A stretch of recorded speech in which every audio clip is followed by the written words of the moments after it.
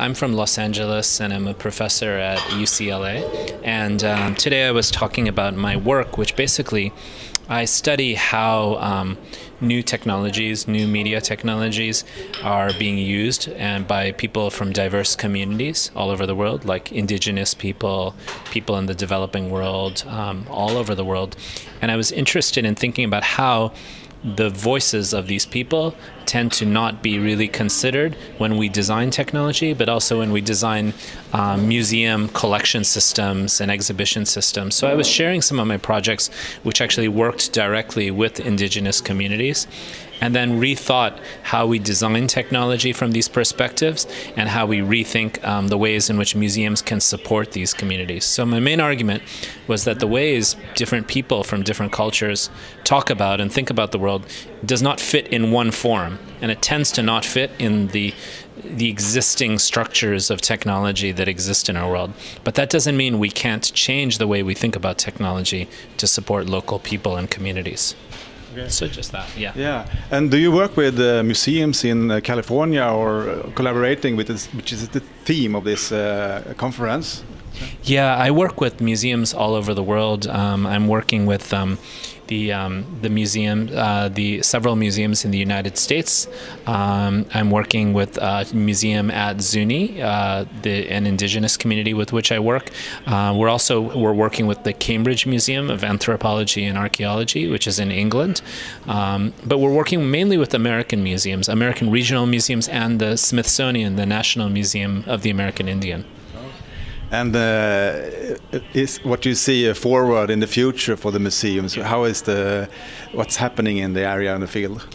Yeah, I think it's really exciting, and I think what this conference represents is exciting because people are interested in really pushing what museums have been in the past. They realize that museums can't just be places where things are collected. They're not just places to be respectful, but they're actually places which can really shape communities that have very different visions of the world with each other. So they are places of controversy. They're places of struggle. They're places of debate. So this is what this conference is talking about. And the keynote sessions this morning were all in different ways talking about how we can't just think about diversity and culture and multiculturalism in very simple ways, like 10 brown, 8 blue, like this, but instead about people who think about the world very differently from one another. So that's what we were talking about today.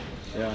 And sort of the museum can be the house of knowledge and collaboration and exploring things. Yeah, it's not for the museum to hold knowledge, it's for the museum to support communications. It's for the museum to be a space of the public, a space of agonism, a space to support new types of conversations. So it's not about collecting, it's more about empowering dialogues. And those dialogues are deeply important because generally speaking, historically, museums have not supported this. But there's this new possibility, and I think that's what we're trying to do here. And around technology, these sorts of things might be more possible. But generally speaking, with existing technology, this is not happening still. So how do we push that boundary? And that's really what we're trying to focus on today. Yeah. Is it any different between the US museums and the rest of the world, or how do you feel about that? You're in Europe now, for example. Yeah, it's interesting. I mean, I think some museums in the United States are really pushing it.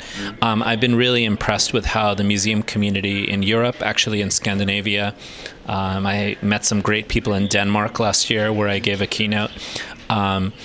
But the communities in Europe, especially the kind of heritage communities in Scandinavia, are really interested in looking for new possibilities. I think in America there are people in museums who are interested in those things, but we don't have a lot of major support because it's America. Everything is a business. Everything is decentralized. We don't have a very strong cultural heritage institutions in America. So it's interesting. It's actually something about being American, this kind of idea that you can try new things, you can be very experimental, combined with the support of European institutions like this. It really makes something really powerful possible. Yeah, that could be a collaboration, really.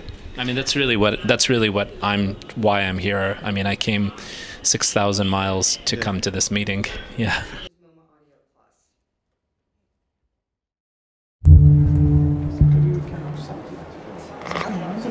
Det är ganska stort.